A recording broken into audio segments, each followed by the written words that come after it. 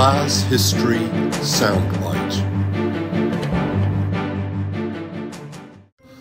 Come and create your history here at the Plas. Percy Bysshe Shelley was one of our major English Romantic poets.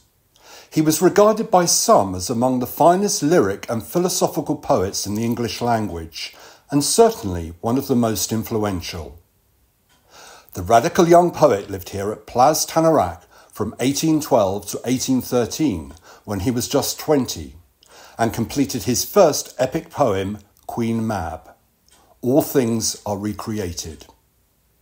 Its subject was nothing less than the past, the present, and the future.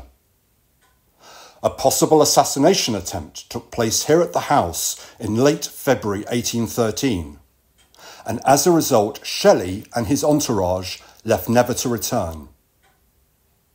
Percy later went on to marry Mary Shelley, the creator of Frankenstein. Some writers have even suggested that the apparition he saw during that fateful February night, known as Shelley's ghost, was the impetus behind the famous inn scene in her masterpiece. Shelley's Theatre, where guests can now stay, is aptly named after the great literary maestro, and located in the oldest part of the house dating back to the 16th century.